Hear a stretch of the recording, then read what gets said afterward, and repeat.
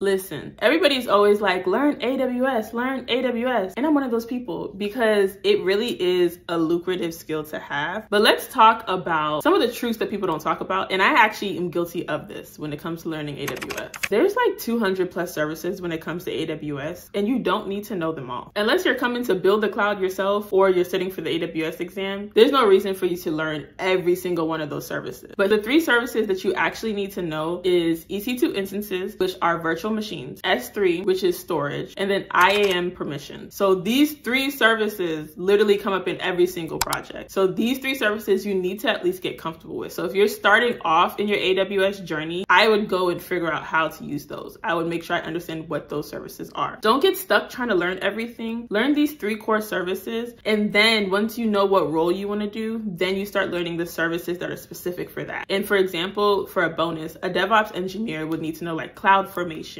We would need to know how to write Lambda functions. But before all of that, you need to know EC2 instances, S3, and IAM permissions. Hopefully that's helpful.